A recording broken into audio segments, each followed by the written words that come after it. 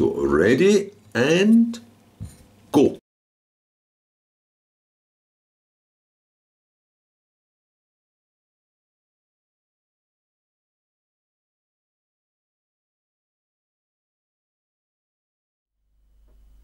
So there are exactly 4 integer values of n for which this division itself comes to be an integer.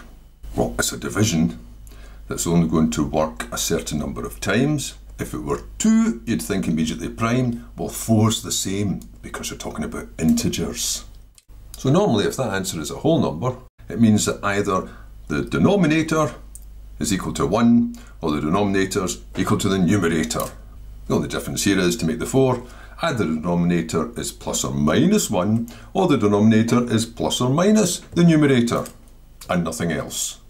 Well, one thing is there's no point equating that to plus or minus 1, forming an equation, and then equating that to plus or minus the top part and trying to solve that system of equations, because that would work for any number. All numbers divide by 1 in itself, it's just that they'll also divide by something else. No, the clue here is the top must be a prime number.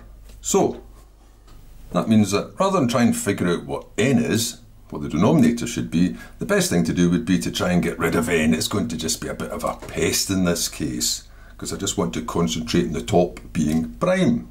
Well, you can get rid of n from the top by dividing it out.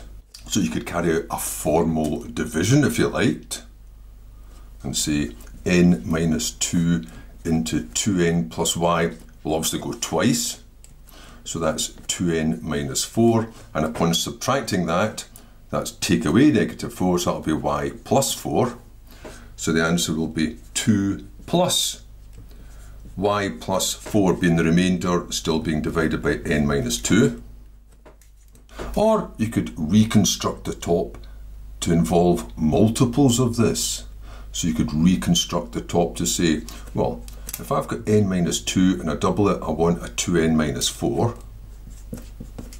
But to balance that off, to keep the top the same, I'll have to put a plus 4 over n minus 2.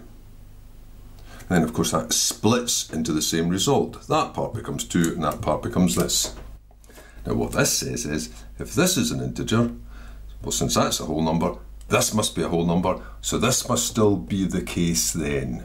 The top of this must be prime. Y plus 4 is prime.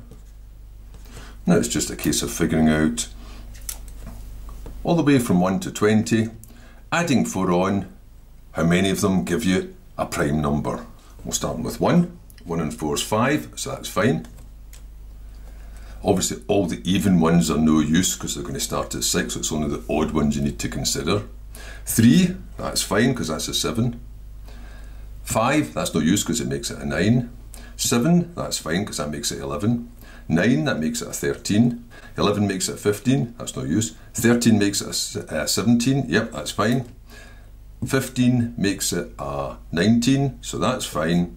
And 19 makes it a 23, so that's also fine. So those are the ones. Those are the ones where if you add 4 onto them, they'll give you a prime number in this range. So adding that up, you've got 3, 6, 7. There's 7 of them, so that's answer B.